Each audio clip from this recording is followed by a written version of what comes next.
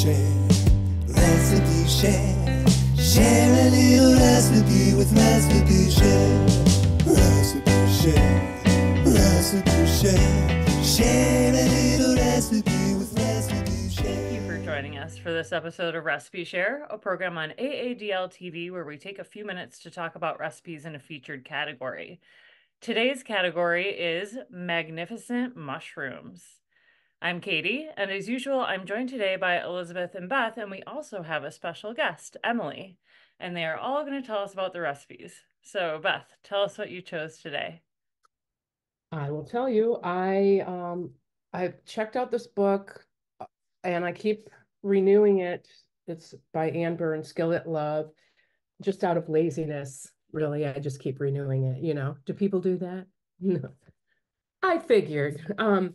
So I made this, it's called a mushroom and cheddar dinner strata.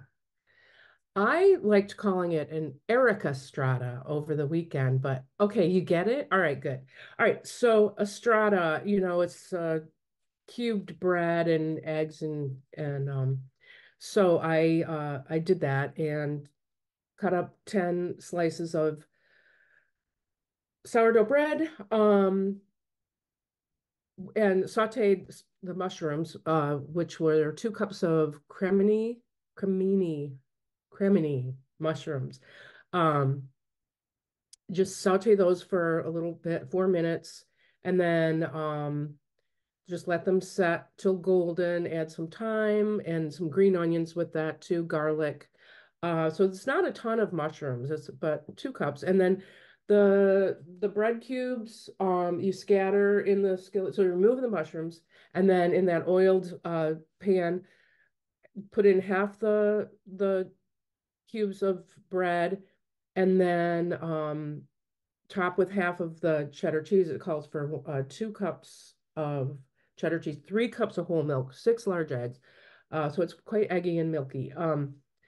So you just layer it. You layer the bread, the cheese, the bread, cheese, mushrooms, bread, and then you pour the egg and milk over it and bake it for 45 to 50 minutes. I thought that this was something my the grandkids would like, and yeah, they didn't really. I mean, it was just like I don't know what it was. They just weren't into it, but that's okay. I mean, but I ended up having a lot of leftovers. So it did do pretty well. They also have a little bit of a fussy way to reheat, which is to you put it in the oven when sprinkle with some water for like 20 minutes. So instead of microwaving it. So I did that, and it was really good on the second day and the third day. I'm getting real tired of it. So I did put it in the freezer. So because Kurt's gone, and so that way he can taste it. But anyway, that was my Erica Strata mushroom and cheddar. It sounds good. It sounds easy enough too, which is always nice, you know. And I don't know why those grandbabies didn't like it. What's not to like? Cheese? I don't know. Probably it wasn't they no, I shouldn't say. One did, one didn't. Okay. Yeah, one did. Maybe Yeah. it was a texture thing. It was just preoccupation with other stuff around. That's all it was. And it's just anyway. It would definitely, even though it's a dinner strata, I think it'd be a wonderful brunch, and I hope to share it again sometime. And oh, and Haley, my daughter, said it could use some bacon. So Emily, our special guest, what did you do with mushrooms this time? Well, I love mushrooms, and my husband does not. So typically, when he is out of town, I choose to make mushroom and marsala tartines. And you can see that it is a very well-loved recipe card. It's one that dirties a bunch of dishes and is totally worth it, but you do have to decide like you're turning over to this. So before I found this recipe, which I got it from a magazine, and judging by the font, I'm going to say it's either a Cooking Light or an Eating Well, but hard to know because I put them on cards and then I lose the source. A tartine is essentially big, thick piece of bread with good stuff on top. So fancy word for something that can or cannot be fancy.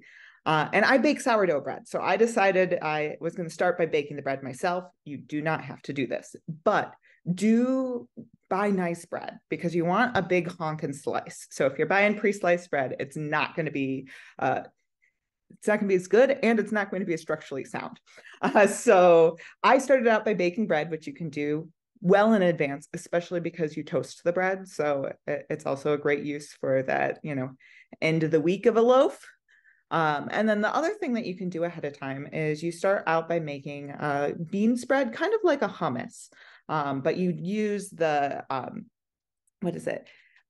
cannellini beans.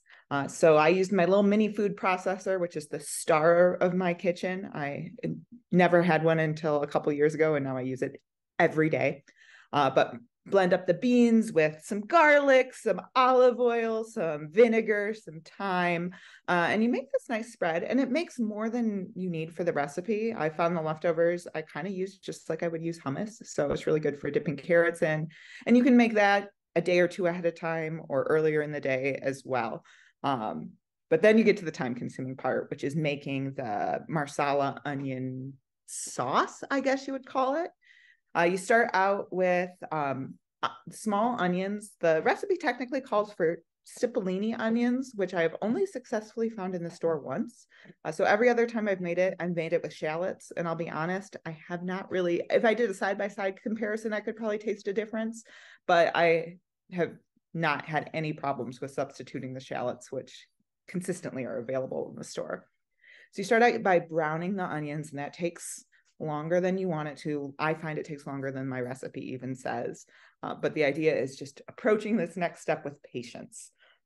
You add some sugar, you add stock. Usually I make it with chicken stock because that's what I tend to have on hand, but that would be the only thing that would prevent this from being a vegetarian recipe. So vegetable stock also would work just fine. Cook down the stock, and when that's reduced by about halfway, then you pour in marsala wine, and then you cook that. And so you cook it all down until it's become this syrupy, sticky with small bits, because the onions just kind of dissolve into it. There's still the chunks in there, but it's this beautiful sauce. So then you cover that up on the stove and set it aside. And finally, it is time for the mushrooms, which are the real star of the dish. Take a pound of mushrooms. It can be any mix, any blend. Usually I just get whatever looks the best shape when I'm at the store, and which I find out often ends up being those cremini or baby bella mushrooms. And you take a big old cast iron skillet with a fair amount of olive oil in it and cook them in a single layer in 3 batches, and flipping them halfway so they get really nicely browned on both sides. This is also the time to start toasting your really thick piece of bread, because once the mushrooms are done, they're the bit that ideally you would want hot. And then it comes time to build your tartine. So you take your big thick toast, you spread the bean spread on it, you pile it high with mushrooms, you put on the cooked down onions, you drizzle some of the sauce over top if you're feeling really fancy, and remember to prepare it ahead of time. You sprinkle some thyme leaves on the top. And then you have the most delicious, messiest thing to eat. Sometimes knife and fork sort of works, but if you had a sourdough with a good crust, it's hard to cut through that. I found like a steak knife is definitely the knife to use with it. But because this is something that I usually make and eat when my husband is out of town and it's just me, I found I've turned it just into a finger food. It does make really nice leftovers. And as long as you aren't too picky about having mushrooms hot, I found it really packs nicely in a lunch, other than, of course, the messy eating, but it fits nicely in one of those flat glass Tupperwares. You can pack it all up ahead of time, or you can pack it separately and just toast some bread. But it's one of those things where I'm thrilled to get to eat it, even multiple meals in a row, because it's delicious and worth the work. Well, it sounds amazing. Everything about it sounds incredible. Especially to me, I really like that there's the white bean dip. I think that would go so, it sounds like it would just like taste so good with the mushrooms. And what I kept on thinking while you were talking about it was that you could make this into like sort of like a bruschetta style dish too. Oh, like absolutely. wanted to have like a sharing bit if you wanted to share. I mean, obviously I'm all for not sharing my mushrooms too. So How about you, Elizabeth? What did you make? Well, that sounds super good. And I love to just I think it's like charming that you do it while your husband is out of town because he doesn't like mushrooms. It's like perfect. I will make the kitchen a mess. I will use 5 pots and eat this like messy thing by myself. I love that. I also love mushrooms. One of my favorite things. I love, love, love, love, love them. I think I kind of messed this up though because I think I had like too lofty of goals, honestly. So I wanted to like I make mushroom tacos all the time. I'm always making like mushroom, pastas with sorts of mushrooms and stuff. But I want to do something different. I have this cookbook, or I had this cookbook. I had to return it. It was called Veg Forward. And I really enjoyed it. I cooked several things from there. It's by Susan Spungen. And she had a recipe in there for mushroom bourguignon. But it called for kind of fancier varieties of mushrooms like maitake and stuff like that. Bad time of year for that. I couldn't really find what it called for. So I tried it anyway. So it called for a mixture of dried and fresh mushrooms. Dried mushrooms were fine. It called for like maitake, shiitake, and like oyster mushrooms. And so like I could find shiitakes, but I couldn't find the other ones. So I ended up using some cremini mushrooms, and it was fine, but I don't think I quite got the what she was going for. But anyway, this was kind of a complicated recipe in the sense that it just took a while, and similar to Emily's recipe, it called for pearl onions, which are like difficult to peel. Anyway, I'll just go into it quickly. But anyway, so basically the dried mushrooms, you put in a bowl, you pour hot water over them, let them sit. The other mushrooms, you are putting them in a Dutch oven with some butter or olive oil, whichever one you want to use. And then you have these 2 cups of peeled pearl onions. She gave the tip to like kind of like put those in hot water first, and it makes them easier to peel. So I did that, and that did work. It was fine. So you're putting the mushrooms and pearl onions in the pot. You're stirring them up. If you need to do it in 2 batches, you can. And then you reduce the heat to medium low. You add in the diced white and light green parts of a leek. You add 2 chopped carrots, and then you stir in some tomato paste, and you stir in some flour, and then you add in a 1.5 cups of dry red wine and a 1.5 cups of beef, mushroom, or vegetable broth. And then you throw in some soy sauce, some thyme, and a bay leaf. And then you partly cover the pot and simmer it on low until everything's kind of tender and thick. Stir in a garlic clove. And then at the end, you were supposed to add in, I didn't say this at the start, you're supposed to have reserved some of the like fresher mushrooms. So you're supposed to stir in some oyster mushrooms and some maitake, which I didn't have. So I didn't do that part because I just didn't have it, but I think that would have been really nice. So I would like to try that in the spring when it's more accessible. And then it says you can serve with, polenta or egg noodles or mashed potatoes, whatever you'd like. I served it over polenta, and it was very good. I really liked it. I did use actually beef broth just because I thought that would kind of add that flavor of bourguignon to this, but you could make it veg with mushroom broth or vegetable broth. And I think when I do it again, I'll have the steps more in my head, so I won't feel like it's as complicated as it was. Sometimes when you cook something for the first time, you're like, wait, what? This is going in when? I think it will be much easier for me. I just, for some reason, was like struggling to like know when to add things. And I hope to make it again, like I said, in the spring when there's those cool mushrooms available. I can go to the farmer's market and get them. And I think that's going to be like a really nice element. So, but it was good. And like, it seemed like a wintry recipe. So I'm kind of like, I don't know. I'm like, where are you getting these maitakes in December? But sure.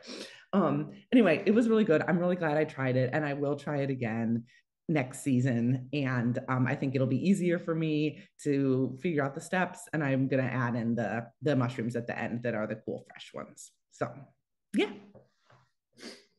Gosh, that sounds so good. I My husband needs to go out of town so that I can try to make a mushroom stew now. Ooh. Yeah, that sounds really good. I just want to mention, I was surprised at the bulk mushrooms they had at Arbor Farms. Some different varieties. I couldn't tell you if they had what you were looking for, but definitely shiitake and the cremini, and some other ones. But Yeah. And yeah. I also think I made this right before Thanksgiving, which was a bad time to be looking for mushrooms because lots of folks are also doing dishes. So basically all my fault messing up this dish, but I'll try it again. So, all right, last but not least, Katie, tell us what you made. Okay, my recipe is for easy mushroom quesadillas with smoked Gouda. This is from the website thefoodkookie.com. I'm a big sucker for mushroom quesadillas, always have been, and I especially love the flavors of smoked Gouda and mushrooms together. So I was excited when I saw this. And it's got a little bit of a different technique than I usually use to make my quesadillas. So I was excited to try it. So you just start out with onions and mushrooms, slice them up like everybody else. I use cremini mushrooms. That's what it calls for. But you could definitely use like any kind of mushroom here. And then you mix up a quesadilla seasoning. So a spice blend of smoked paprika, dried oregano, cumin, garlic powder, and there is a little bit of chipotle chili powder in here, which I'm not a big fan of, so I usually omit, but it was such a small amount that I just left it in, thinking it would be fine, and it was. So that was good. You grate up a bunch of Gouda cheese, and you preheat your oven and line a baking sheet with parchment paper. Then in your cast iron skillet, you cook your veg, so your onions and your mushrooms, with some oil, saute those until they're caramelized, add salt and pepper, and then your quesadilla spice mix. And you just cook that up until the spices are cooked like 2-3 minutes. Then you remove that from the stovetop and you assemble your quesadillas on your baking tray. So I always make my quesadillas on the stovetop. I've never baked quesadillas before, so I was really curious about how this was going to turn out. But you just assemble your quesadillas how you would imagine with your flour tortilla, sprinkle on your cheese and then your vegetables, and you fold it over. You put the whole tray in the oven just for like 10 minutes. It says the quesadillas are going to get golden brown. I was skeptical because I browned them on the stove, but they did. They got nice and brown in the oven, really crispy, really delicious and melty. And I was just like so pleased by this. While they're cooking, it says to make a sauce, and it's just a mixture of sour cream, and they said chipotle salsa. We always have this habanero salsa in my house that my husband's a huge fan of, but it's like way too spicy for me. But it was awesome mixed with sour cream, and it ended up being like a perfect dip for this. So this all just came together so nicely, and I was just pleased. It was a wonderful lunch. Like Emily, my husband does not care for mushrooms, so I have to make my mushroom dishes for myself. And this was a really nice, convenient one. And the leftovers heated up great too. So yeah, I will definitely be making this again. Lots, probably. That sounds awesome. And I love that technique. I mean, it's not like it's bad to make the quesadillas on the stove, but if you can just pop them in the oven and they still get all nice and brown and melty, it's like, yeah, why not? You know, that's more than one at a time. Like when I do a quesadilla, it's one at a time. Yes, me too. So, and you can make 4. Like it was like amazing. Time saver. Yeah, it was very cool. Okay. Yeah. Cool. Okay, well, we want to thank everybody for watching Recipe Share and tell you to be sure to click the link below to look at the event page on aadl.org to find the recipes we talked about and to share your own in the comments. Join us next time when our category will be serving up sliders. We're looking forward to seeing what you've been making, so thanks for sharing. Recipe Share, Recipe Share, share a little recipe with Recipe Share.